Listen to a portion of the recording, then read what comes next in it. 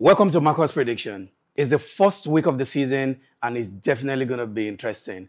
Let's get straight into it. The first game of the season is going to be between Manchester United and Fulham.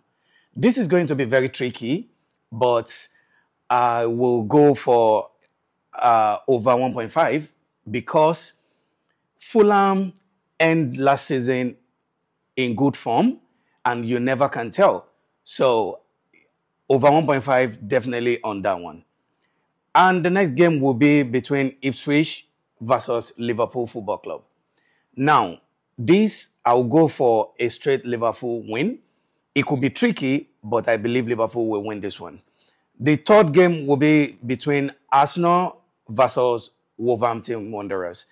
Now, this I'll go for a straight Arsenal win.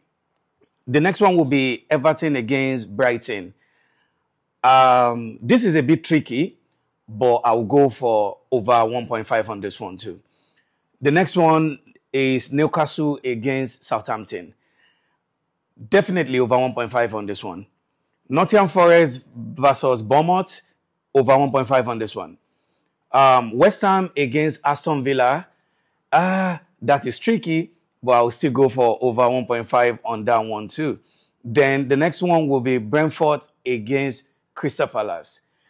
Well, if Crystal Palace are able to keep Eze and Olise, they are definitely going to be a force this season.